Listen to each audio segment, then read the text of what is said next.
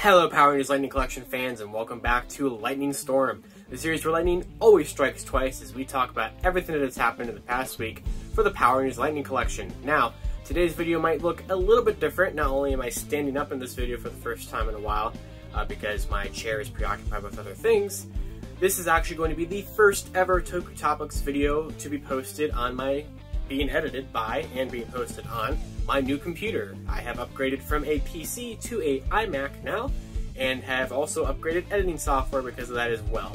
So, and also I had to recreate all of my assets for Lightning Storm and things like that in the new editor, which I actually think is a benefit, because it gives me a chance to kind of update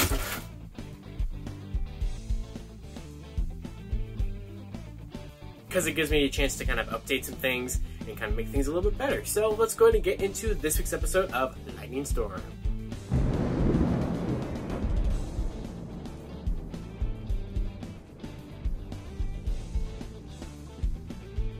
So first up this week, we actually have some brand new pre-order dates or shipment dates that have changed on GameStop specifically for pretty much all the stuff that was announced at the Fan First Friday on May 14th. So when we saw the Fan First Friday announcements, they talked about obviously Versus Packs Wave 2 and the rest of A Squad, and those were all slated for September or October releases and didn't exactly correlate with Power Month. But now, according to GameStop's site, they are going to be actually arriving a little earlier. I mean, of course, it's GameStop and they don't always follow that date, but they moved up the Versus Packs from October until August 19th. They moved up A Squad Red and Yellow from October to July 20th. Wave 9, which was not part of the Fan First Friday stuff, has been moved up until July 12th, although technically, I mean, Wave 9 is out, but, you know, online retailers are figuring it all out still.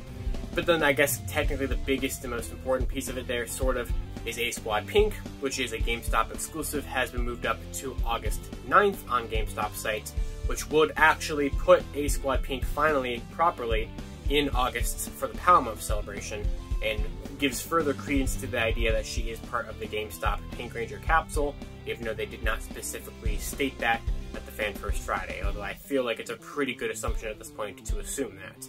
So yeah, we'll see what happens if they actually ship closer to those dates or closer to the original Hasbro Pulse dates that they showed off on the Fan First Friday. We'll just have to wait and see until like July, August time frame. Although I figure, you know, the way the Lightning Collection usually works, they'll probably pop. I mean, they'll definitely pop up, I'm sure, earlier than October and definitely earlier than September and such. But we'll just have to see, you know, when do they actually appear. I briefly mentioned Wave 9 there in the last segment, and we have a tiny little bit of Wave 9 news. I always like to discuss this whenever he does it, but Tom Whalen has updated his website gallery once again to include the artworks for Wave 9, so we get the full proper box art, you know, not it being kind of cut off by the side of the box or anything like that. We get to see the full artworks for the Lost Galaxy Blue Ranger, In Space Black Ranger, SPD Green Ranger, and the Mighty Morphin Tenga figure that make up Wave 9. So it's really cool that he released those. He hasn't released his Wave 8 artworks yet, which is kind of strange, that he jumped right to 9. I mean, whatever he wants to do it. But really cool that we got to see the Wave 9 artworks there, and I can't wait to see him post all the other ones. For especially like all the FanFest ones, you know, or not, well, actually, yeah, but the Century and things like that. But just, you know, all the ones that we haven't gotten yet. So, always love when he does it. So thank you, Tom, for updating the site and giving us a really good look at the full artworks. Love it as always. Our next story here is going to be kind of the biggest one of this week, one that I'm sure is probably something exciting for a lot of people who have been holding out hope for this to happen. They are going to be restocking a couple of the rarest figures in the Lightning Collection here within the next couple of months. Stores are putting up pre-orders for certain ones of the ones that have become the rarest, which is really, really great because prices are skyrocketing for a lot of them. And, you know, they tend to be the core Mighty Morphin team. For the most part, pretty much all the rarest figures in the line are the core Mighty Morphin Rangers. I think besides White, who just got re-released in Wave 7, all of the other ones are hard to get at this point. Blue's selling out, Black is hard to find, Yellow is really hard to find, although she's getting re-released with Aisha, and Pink is impossible, and Green is pretty hard to find as well. So what are they restocking? Well, they're restocking Yellow, Black, and Pink. Of course, Pink being the most important one. These popped up on Entertainment Earth this past week. I think Black and Yellow have been up there for a little bit of time, but since Pink was kind of the whole point of even talking about this here today, Yellow and Black, I saw that they were there, and so I figured might as well point it out. So the earliest one there, I believe these are all still up for pre-order. Last time I checked, they all still were. So there'll be a link in the description below to Entertainment Earth if you guys still need to pre-order them. Mighty Morphin Black is going to be getting a re-release from them in June of 2021, so just sometime next month, so not too far away here. He actually comes and goes in stock on Amazon occasionally. There's one Twitter user who has been really helpful and always posting that, always tagging me there. I try to retweet it most of the times that I see it because it kind of goes really quickly, so I don't always catch it. But occasionally he comes back in stock there. And then this August, they're going to be re-releasing Mighty Morphin Yellow on Entertainment Earth. Now, this August, around that time frame, we'll be getting this exact same figure again with the Aisha and Scorpina 2-pack. So if you don't really care about like the civilian heads, because this is the only way to get Trini's head, so if you don't really care about that part, you could just get the 2-pack and skip this. The only thing you're going to be missing out on is the fact that you get the Trini head here. You're not going to get Tom's artwork, the single release style. Also, the effect pieces are the same, but they're different colors. In the original release, they are 2 yellow ones for the power daggers, and in the new one, they're 2 kind of like reddish, almost pinkish ones. But speaking of Pink, the most important one, the one that people want the most, the prices for her have just like completely skyrocketed on eBay and such to like $200 at times, like $70, $80, even like $100 without even the box, which like absolutely insane. And while there is the metallic version out there on Pulse right now, of course it's not the one that people want to complete their collection because they want the proper like opaque one.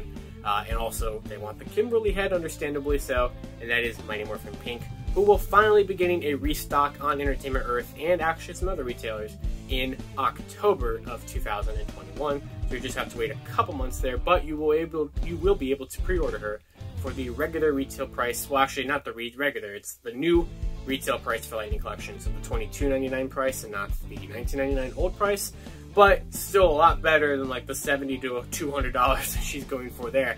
And while international fans usually get screwed out on this, I was made aware that Mighty Morphin Pink in particular is actually being up for pre-order at the UK store, Sonner Toys. So I'll also put the link in the description there. Live in the UK, Sonner Toys is there. Also, one thing I want to mention, I don't think I've mentioned it here, some people have noticed the fact that there's like a dummy empty slot for a Mighty Morphin Pink figure on Hasbro Pulse that doesn't really seem to lead anywhere. And I think the original page for the original release, or the original, stock of it, is gone. So some people were speculating, they're going to refresh that page to bring her back for pre-order or something. That very well could happen, especially now that we're seeing it on Entertainment Earth and Sonner Toys and things like that. I would say it's not out of the realm of possibility that they will put her back up for pre-order on Pulse. So I'll keep an eye on that, see what happens with that. But for now, Entertainment Earth is probably going to be your best bet if you're in the US and stuff. Sonner Toys in the UK. I'm sure there's probably other retailers. If anyone has one that they know of, they can send it my way. I'll retweet it and everything. But hopefully you can finally get a proper Mighty Morphin Pink figure in your collection for not $200. That would be appreciated, I'm sure. So there it is. There's a chance. Alright, so this next story here is just going to be 3 little things. I don't really know what to put them as particular categories, so this just kind of be like future figure talk, I suppose. So the first thing I wanted to talk about here was something very strange. This was sent to me the other night by Ranger Select. I don't really have an explanation for it, it's odd, but Amazon Australia put up the Transformers figure Black Zarek. No idea who that is. But they listed it on Amazon Australia as PRG BLT Val Mercury, also known as our unknown Green Ranger figure from Wave 10. Very weird, so yeah, I'll put up a screenshot of it here. The Val Mercury code is only listed here on this product on the Amazon Australia page. If you change it to like Amazon, I think Italy and all the other ones, it will take you to the proper Transformers Black Zarek page and not the BLG, oh wow, I'm screwing that up badly. The Val Mercury one. So yeah, it's weird. I think it's just obviously some weird typo thing. But I guess it does kind of technically have Val Mercury in the Amazon system, which I'm sure it's there. I'm sure Wave 10 is in there somewhere. We just haven't found the URLs from them yet. I mean, they're in the Walmart system and such. No reason to believe why they wouldn't be there. But yeah, just something weird that was sent my way. I just thought it was kind of interesting to discuss there. Nothing to really read in there. Not really even that much of news, to be honest with you. Another thing I wanted to say, also not really news, but what was pointed out to me last weekend as well, when I was talking about all the codes on the list of listings 3.0, the ones that were like clerk and, you know, knight and all the other random ones on that big list. If you didn't see the list, you can check out last week's episode. I'm not really going to go over it again, but they were pointing out that I was pointed out to me that a lot of the codes there were the different characters in the Canterbury Tales, which, yeah, I don't know how I didn't notice that. When was the last time I read that? I think I had to read that in like at some point in high school. I think it was like my sophomore year of high school. I had to read part of that or something. Found it quite boring, to be honest, and I didn't recall much of any of it at all. So I didn't really put it together. Most of the codes were from that story. So if they have, I don't know if they have anything to do with that. It's probably just some weird way of coding them. But I guess it makes a little bit more sense now, where a lot of the codes are kind of grouped together at. So who knows? Maybe the ones that are all following that story pattern or something, like they're like grouped together for some particular reason, and the ones that don't really fit the character roles from the story are maybe something else.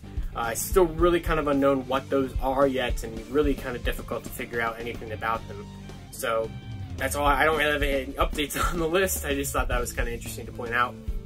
One thing there is not really updates of either. It doesn't necessarily pertain to the Lightning Collection necessarily, but going back to that blaster tease again, we have slight evidence to suggest that maybe it actually is the Phantom Ranger.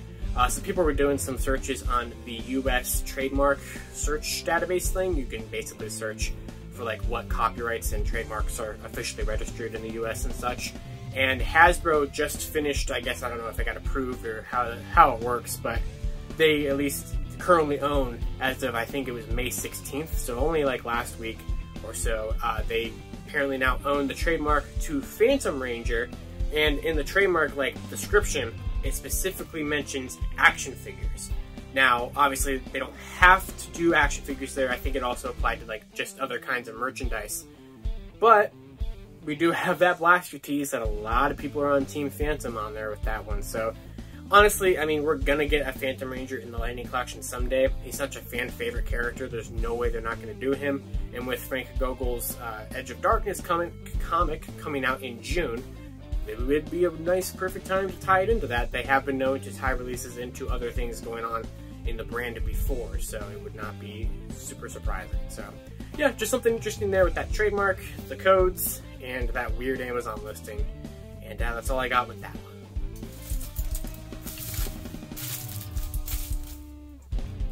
Tinfoil hat time again. It's been a minute since I brought this one out. It's actually the same tinfoil hat as last time. I just had it sitting in a box next to here, so now it's even more crumbled up. Anyway, the point is, bringing back the tinfoil hat here for just a weird conspiracy theory time again. There was a tweet made this past week, I guess it was like Turtle Day or something. That's a thing, I guess. But the Power Rangers Twitter account tweeted out about that and posted pictures of the Ninja Turtles in their Ranger forms from the Boom Studios crossover last year. And then the Ninja Turtles official account replied to that tweet and basically said something like, oh, you know, what got your backs, Rangers and stuff on, what was it, Radical Ranger Day or whatever. Now, the reason why the tinfoil hat's on here is because obviously we have the TMNT 2-pack listings out there. They posted the picture of the Ninja Turtles in their Ranger forms on the Power Rangers Twitter account. The TMNT account replied, obviously. So, you know, it can just be some fun brand things, especially because they both air on Nickelodeon and such like that. But we do know that they seem to be working together for those 2-packs. And interestingly, I think, did they say specifically August in the Ninja Turtles tweet? I know people were thinking like, oh, they're going to wait until August to reveal the packs. I don't think they're going to wait until August to reveal the packs, because the list of listings 2.0 says that they come out on August 1st. And if they come out August 1st, and they reveal them in August, what are they doing? Granted, we could have a Dino Thunder White situation on our hands where it comes out 2 months prior to when it got announced. But who knows? We'll see what happens with that. I feel like, honestly, I feel like we'll probably get a Fan First Friday in like June, maybe July at the latest, to reveal like the TMNT packs, Wave 10, maybe Monsters Wave 2 if those didn't get canned, and that stuff. So, well, we'll see what happens with that. But, you know, just kind of fun, kind of interesting to see the two brands interacting together on Twitter with over a picture of something that we speculate is coming to the Lightning Collection Very soon. Alright, we're going to wrap this episode up here with a lightning strike of the week, and this one comes from Twitter user Felix Jesus Hearn 2, who posts a really cool picture of the whole Mighty Morphin team in the Lightning collection here. Always cool to see that we have like a full team here. They've mentioned how it like brought them into collecting the Lightning collection and everything with the Mighty Morphin team, so that's really cool and always awesome to see here. So thank you for sending that in for the lightning strike of the week here. I like seeing people's displays and poses and everything, and I like how they incorporated the Tom Whalen box art in the background. Always, I think, makes for a perfect display of lightning collection because, you know, you have the box, you have the figure, they go together. Makes sense. Cool. Alright, well that is going to do it for this week's episode of Lightning Storm. Thank you all for watching this week's episode. As always, let me know down in the comments below, what do you think is going on with those codes still? You know, do you think the TMNT kind of tweet was kind of, you know, hinting towards something that we already kind of know is happening, I guess, anyway. But, you know, was it a teaser to that or something? And, you know, just, you know, did you get Mighty Morphin Pink already? Or were you holding out hope for something like this to happen? I know a lot of people were. I've gotten a lot of DMs and things like that of asking if I had any idea if this was going to happen at some point. And I'm glad that it finally is. Because people deserve to finish their MMPR teams. So now hopefully they re-release Red someday. I think Red is the one that's the rarest at this point now. I think. So, or that or Green. So we'll see what happens with those. But, yep, that's all I got. Thank you for watching, like I just said. You can follow me on Twitter at 2 different places, at Living Ranger Key or at LightningFigPR. I'll see you all next time for the next episode of Lightning Storm, the series where lightning always strikes twice. See you all later.